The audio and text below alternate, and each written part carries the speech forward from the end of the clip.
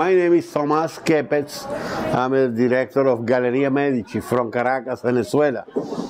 This is our first time in Miami, in the fair, and we think it's a very good opportunity to show the art we're selling in Caracas.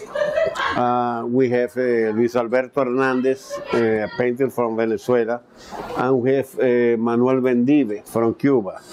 This is a better time in Miami, I think, for the arts and with the design district and Wynwood and everything. You know, it's a better time to the arts.